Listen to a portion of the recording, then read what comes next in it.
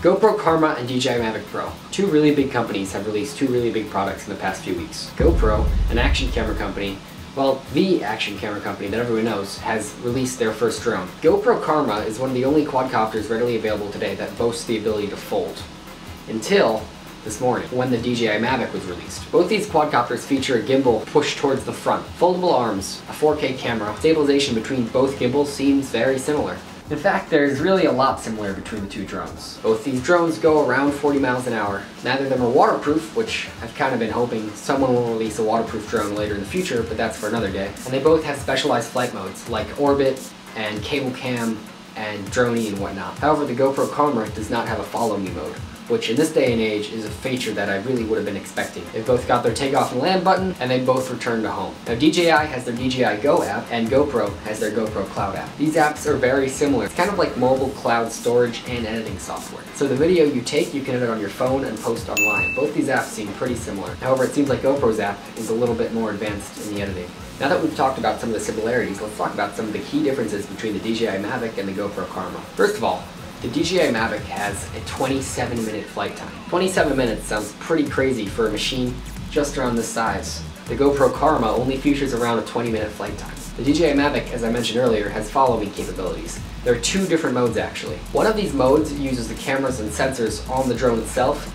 to track a physical person without a bracelet, without a watch, without a phone, or without a transmitter or anything. The other mode tracks the phone in the remote controller and follows that. The DJI Mavic has 4.3 miles of range, whereas the GoPro Karma only has around 1 kilometer of range. DJI Mavic has 4 vision sensors. By vision, they mean sonar and ultrasound. And what these sensors allow is the ability to detect and avoid obstacles. Now that's some pretty next level if you ask me. Mavic also boasts the ability to fly the drone just via your phone without the transmitter. You won't have the same range, but you can still fly it and get the shot you need if you're in a rush or you just don't want to pull your remote out of your bag. Now, along with the Mavic, DJI has released their own VR headset, kind of first-person view or FPV headset that you can use to fly your drone. Now, a few things I'm worried about is one, latency with that headset. If you've ever flown any DJI quadcopters before, the latency between inputting something in the control sticks and the quadcopter actually moving from the screen point of view is a little bit too much for very fast decision making and flying. Now, if the latency is the same in the headset, sure, the experience will be immersive, but if you push forward and the quadcopter goes forward a second later, or even worse, if you push back trying to avoid something and it doesn't go back in time, that could be a problem. Another thing I'm worried about is the promo video seems to show a see-through plastic globe around the gimbal. It's to my understanding that that globe is to protect the camera. However, I'm worried about the plastic, well, first of all, causing fisheye in the video or distorting it in any way. Second of all, sun rays refracting and making a mess out of the video. The Mavic Pro costs $999, and its extra package, I forget what it's called, costs around $1,300. And that comes with the car charger and a shoulder thing, which is kind of like a satchel and an extra battery. Now let's talk about the Karma a bit. I was actually at Oppenheimer Drone Day, where the GoPro Karma also launched live at the same time that it did in its main event in California. I saw a lot while I was there. Karma has a folding remote, which makes it a lot easier to travel with because the remote protects itself from any damage. You don't need a smartphone for it. It's all protected, it's built simply, and it's got a bright LCD screen, which means it doesn't need a sunshade or anything to cover the screen while you're flying like most of the Phantom quadcopters need over the smartphones. Karma has an interactive walkthrough when you set it up, and that includes a full-on flight simulator, so you can test your quadcopter and learn how to fly it without the risk of actually breaking it. It's easier to partake in extreme sports with because it has a backpack, which is very convenient and easy to carry.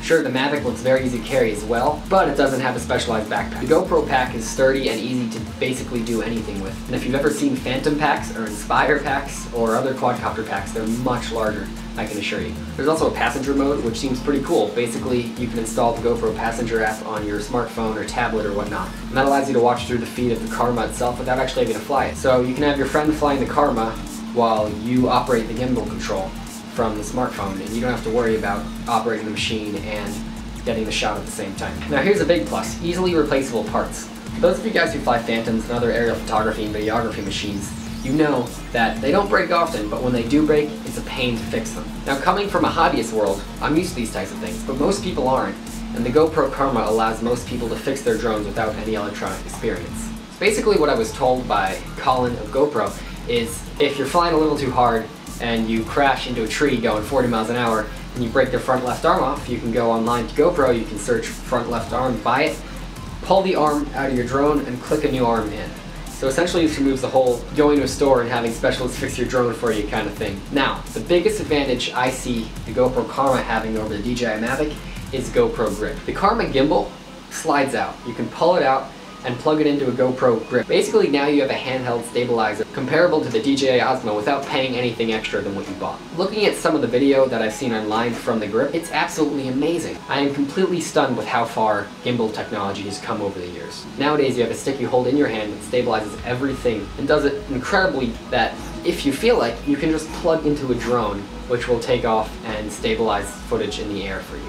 That's pretty crazy. The GoPro Karma is $799 if you already have a Hero 4 because it works with the Hero 4 and their new Hero 5 which they're releasing. And it's $1,000 to $1,100, I'm not really sure, it was kind of unclear if you don't have a camera. So overall, Mavic, Karma, they're around the same price range and they're both coming from very established companies. GoPro is known as the action camera company. You think of action camera, you think of GoPro. They're finally moving their way into the drone world. Now DJI is the complete opposite. DJI was initially a drone company. All they did was make the drone. They didn't make the camera that was on the drone, but when Phantom Vision 2 came out, they made their way into the optics world as well and started releasing cameras. So I think it's about time that GoPro took a stab back at them and released a drone, something that's been in DJI's domain for a while. Now what do I think's better? Well, that's a hard question to answer. Both of these products have their pluses and their minuses. Now I'm going to make a bold move here and say I want to recommend the GoPro Karma to anyone who's in action sports, anyone who films a lot 24/7, people who are vlogger kind of guys, and people who do more than just drone videography. Now, with that being said, the Mavic is clearly a better drone when it comes to actually flying it. What really makes the GoPro Karma is the Karma grip. The fact that it's useful for so much more than just a drone. The Mavic can fly almost 50% longer than the Karma. The Karma can fly around 1 kilometer away. The Mavic can fly 4.5 miles away. If you're looking for flat out better drone, get the Mavic. The Mavic has better GPS. It'll land in the exact same spot it took off if you use return to home. Whereas the Karma will land within a few feet. The Mavic has sonar and ultrasound sensors. When it takes off, it records the area where it took off to help it land there. It can use the sensors to avoid obstacles. It can use the sensors to fly indoors, and you can buy a freaking VR extension for it. So if you've ever seen those videos of drone racing on YouTube, well, you can try something out like that for yourself without going to an actual drone race or building a racing drone. Sure, it's not the same, but it's definitely somewhere to start, and for someone who's never done it before, it's going to be really cool. And that's it. I want to thank you guys for watching this video. If you enjoyed it, if you found it useful, please go in the comments below and give me some feedback, or leave a like, or even click the subscribe button. Subscribing and helping my channel grow will help me do more videos like this in the future. If you enjoyed that and you're an FPV hobbyist, check out the rest of my channel. I've got tutorials, I've got products, I've got builds, I've got fun videos, and I'm working on more. And if you're not a hobbyist, but you want to be, stay tuned because there's more coming for you. Thanks again guys, I'm Riley with DIY Things That Fly, and I'll see you next time.